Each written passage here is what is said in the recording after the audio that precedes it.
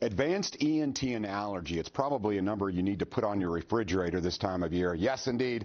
The River Valley has problems with allergies, etc. If you suffer, then these are the experts to my left. Let me introduce them one at a time. Here we go. First, Dr. Casey Hay. Dr. Hay, thank you for coming in. Appreciate you. Dr. Michelle Byerly. Welcome, Dr. Byerly. And also Joanna Harris, who is a nurse practitioner and a member of the team. All of these folks here are experts in their field. In fact, let's kick it off that way. Let's talk about each of you and what you do, your area of expertise. So, Dr. Hay. Sure.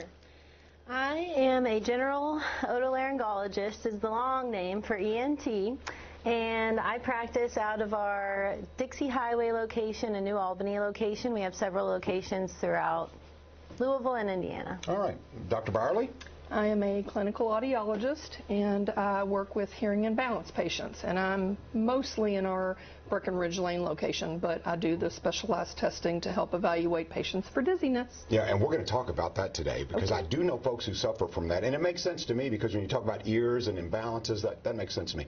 Joanna, all right, now you have you're an interesting story here because you have a couple of areas of expertise. Yeah. No, it's a good add-on. I've been a nurse since 2005, and I actually worked in neurology for primarily most of my career, and I became a nurse practitioner in 2017 and came over to Advanced ENT and Allergy a little over a year ago to work in specifically dizziness. All right, so here we go, and that is the focus today. We're going to talk about dizziness and how it ties into what you guys do. So I'll go to you first, Dr. Hay. So how does dizziness correlate with ear, nose, and throat? Yes, so dizziness itself is a really difficult thing to treat. One thing about that is because there's so many different reasons why you can feel dizzy.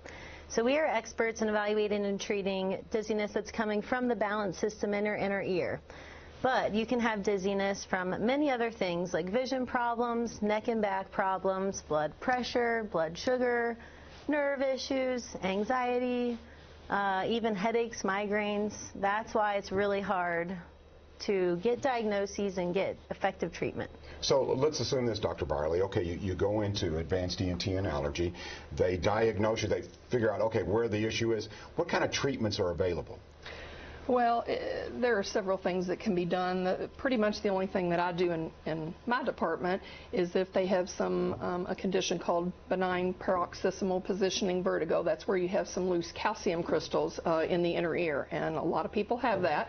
We treat that, we evaluate it the same day and treat it the same day in the office. And then if they need further testing or they don't have that, then one of the physicians will order further testing that we do in my department. Joanna, these people who do suffer from dizziness, what kind of obstacles do they face? How does it affect their lives? Well, dizziness is really challenging because I think the biggest problem is trying to describe how you're feeling, because it's not something you can actually see. It's not like you have a broken leg or a broken arm. Dizziness is really complicated because it can come from so many different aspects. Trying to describe how you're actually feeling and then trying to know who to actually go to see to be evaluated. So I think that's one of the biggest challenges. And we're lucky to have Advanced ENT and Allergy in town because these are the experts. And I think really nationwide, if you had to come up with an answer for why you're dizzy, these folks would know. So let's talk before some of these advanced treatments. How was somebody with dizziness, if they came into a doctor, how were they treated? It seems like, you start usually with your primary care, which is the appropriate place to start in many cases. But then, as we said, since there's so many factors that can go into it, it really becomes, okay, who are you going to see? They kind of sign off on you, send you to somebody else, they sign off on you, and I think people get really frustrated going through that process, which is why we wanted to create a space for people to come and help make things more simple and straightforward and guide that process a little more directly. I like that. I think people like direct answers. Yeah. Okay, so this is a little bit personal here, but I have to ask you, Dr. Byerly. So when I was young, I had a lot of ear issues, and of course then we didn't have experts like yourself. And to this day, I get seasick very easy. I have motion sickness of any kind. I can't ride rides, all that kind of thing. And I've talked to a number of people who suffer from that. Could that possibly be because I had these ear issues that I did not deal with when I was younger? I mean, yes, it could have been. I feel like that a lot of people have motion sensitivity for various reasons, and then Personally, I feel like that causes them to have maybe other types of inner ear issues later on in life. But yes, certainly having untreated ear issues, can cause bigger problems later on with just balance in general. So you guys actually have an allergy dizzy clinic, correct? So tell me about that. So this lends me to believe that this must be a common issue, correct? It's very common, yes. We get these patients frequently. So how does it work? Do all three of you work in tandem together? How does it work as far as why is this the place to go if you suffer from dizziness due to allergies or whatever? When you come in for your first appointment, across the board, you're seen by one of our ENT physicians and evaluated in that way. So they're making sure your ears are healthy, there's no issues that need to be corrected. Do the testing with our audiologists that are in the office that day.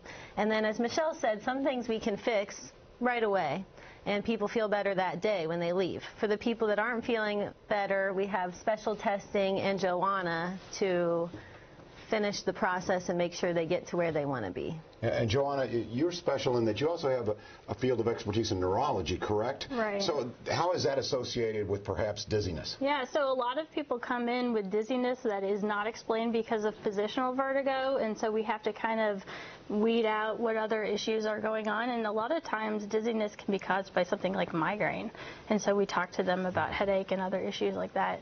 And then if it's something that we can't address in our office, then we can make sure that we're getting them to the appropriate services. So Dr. Byerly, this tells me that perhaps there are folks out there that are watching right now, and they say, I've tried to figure out the source of my dizziness and I don't know. They didn't know that you have a dizziness clinic. So you would be the guys to come to. What would you say to someone right now who said, I've tried a lot of methods, nothing has worked? What would you tell them? Well, again, I feel like there are a lot of places that try to treat dizziness, but I feel like what makes us special, especially now that we've added additional equipment, we have a physical therapist in our office now that we send patients to if we know they have a vestibular weakness or one ear that doesn't work properly. And I feel like that we are now treating and evaluating all parts of the inner ear. So traditionally, ENT and audiology practices did testing that we've done for 50 years, and we looked at one or two parts of the inner ear. We now have the capability and the equipment and the expertise to test every portion of the inner ear to find what it is. Again, I think we all should feel very fortunate, advanced ENT and allergy, because you're right, everyone wants answers. And if you don't have a team of experts, it's hard to get to the bottom line here. So also, I think I wouldn't be doing my job if I didn't mention, Dr. Hay, you guys do a lot, and allergy season is here. And if someone is suffering, you guys are the guys to call, right? Absolutely. All right. I want to thank all of you. Thank you so much. I really appreciate you coming on. Yeah, this is a good team here. We had fun, didn't we? Yeah. All right, considering it was dizziness, as much fun as we could have, right? All right. We're going to take a little break here, and then coming up here, okay, a lot of questions sometimes. Maybe you're at or near retirement, and you're thinking about Social Security. When should I take it?